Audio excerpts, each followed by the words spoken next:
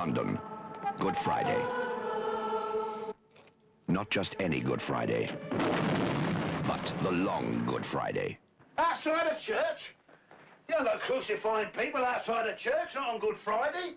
Harold Shand, undisputed king of London's underworld.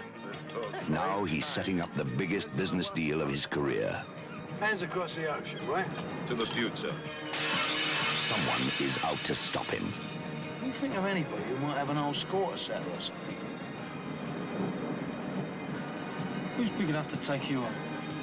Someone, somewhere, knows, right? I want the man who knows. Right. Who fancies what? Auto, casino, stabbing, a bar blowing up. What is this, a gang war? No, no question. Harold and I have no doubt that by tomorrow the problem will be settled. Exactly. Walk to the car, Billy, or I'll blow your spine off. It's not a shooter, is it, Harold? Oh, don't be silly, Billy. When I come hunting for you with me fingers, I've treated you lot well, even when you was out of order, right? Well, now there's been an eruption. One of my closest friends, he's lying out there in the freezer. And believe me, all of you, nobody goes home until I find out who done it. What should have been the greatest day of Harold's life suddenly becomes the longest.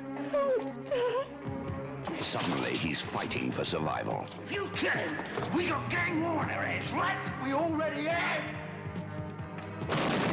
Colin's been carved up and I've got a bomb in me casino, and you say nothing unusual? The long Good Friday, a terrifying nightmare from which there is no escape.